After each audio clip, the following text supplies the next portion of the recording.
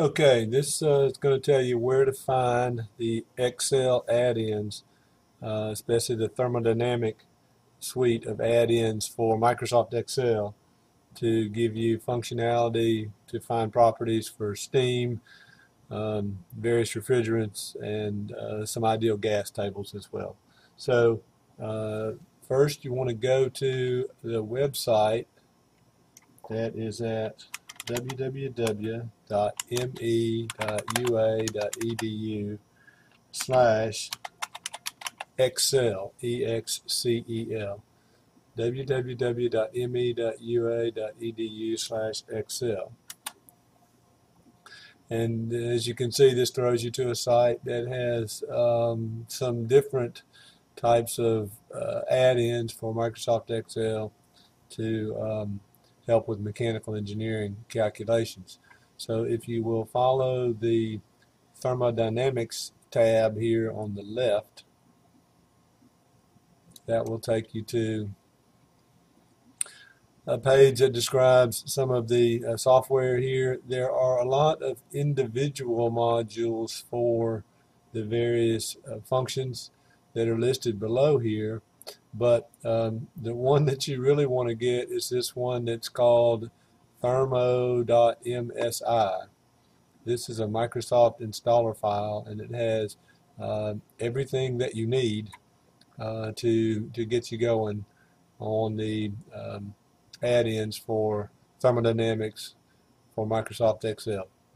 So if we download this Thermo.msi,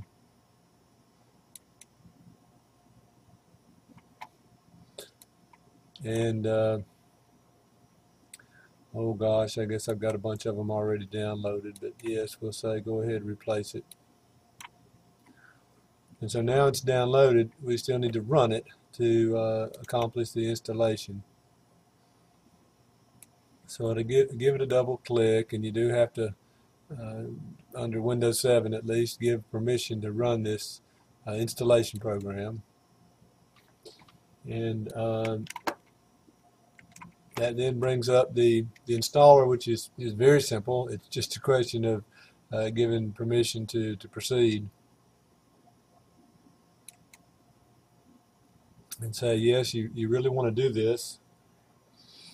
And what this installer does is it creates a folder on the system drive and places Excel add-in file, thermo.xlam, which means it has macros in it.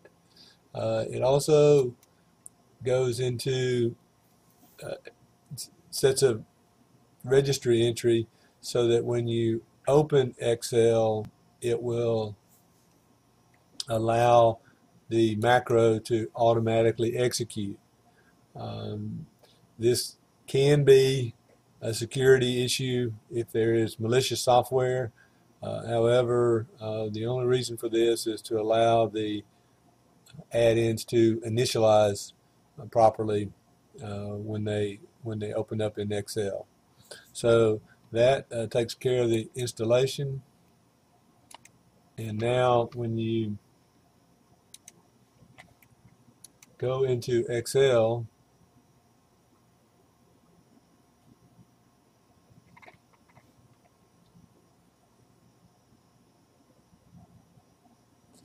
I'm waiting for it to open.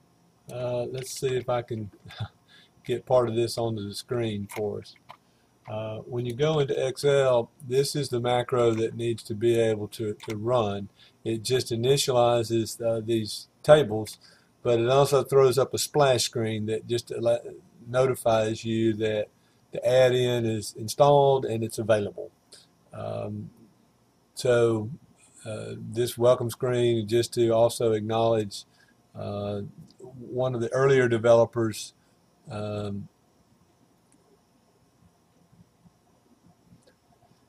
gave their software for this, and it's been recognized here. Excel Steam Tables originally by Magnus Holmgren, and his website is here.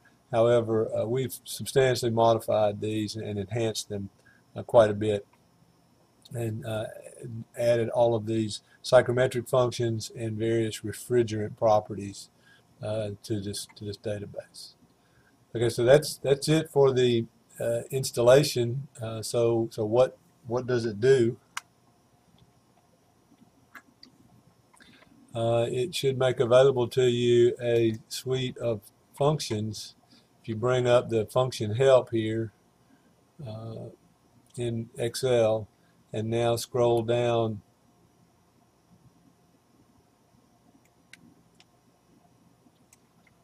in this list, scroll down into the list of available add-ins or functions that you want to see.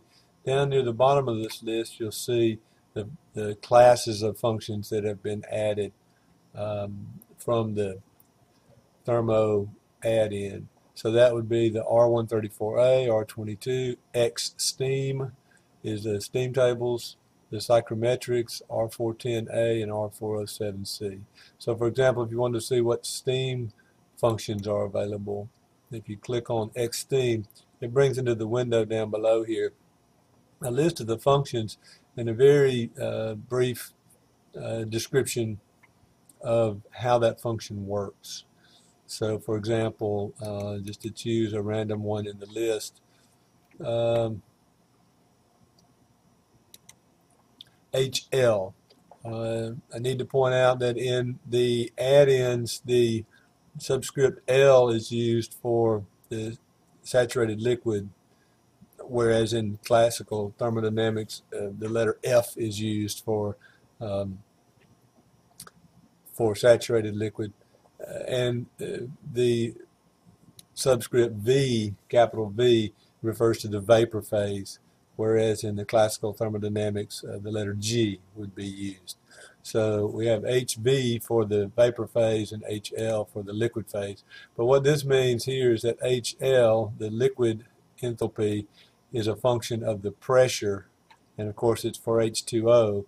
And what it says here is that you give the pressure, and then this flag for units just is an indicator as to whether you're going to use English units or if you're going to use the standard SI unit. So the default is SI, and if this word units is specified as ENG, then you'll get the units in English, which are listed below here.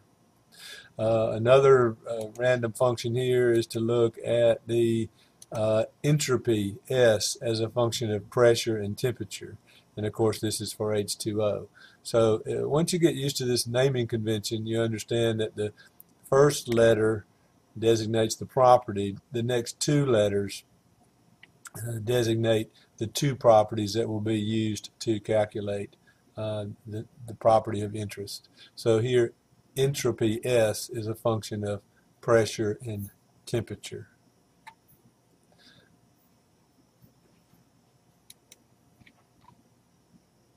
Okay, so a simple example of how that function might work.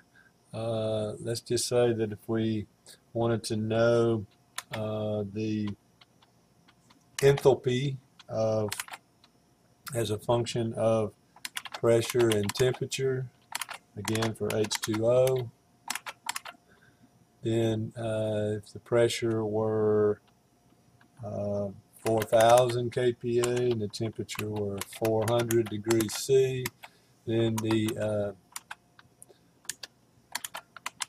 enthalpy would be 3214, and the units would be kilojoules per kilogram. We could go back to the help file to find that out.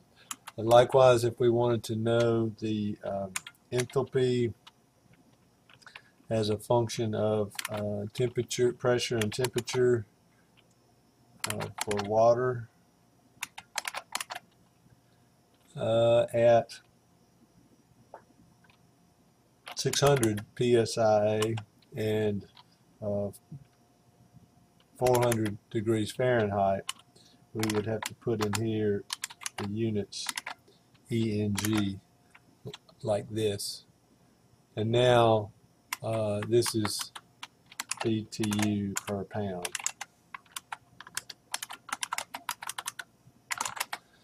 So that's a quick introduction on how to find the add-ins on the internet, download them to your computer, and install them, and a very quick introduction in terms of how to browse the library and utilize a couple of the functions.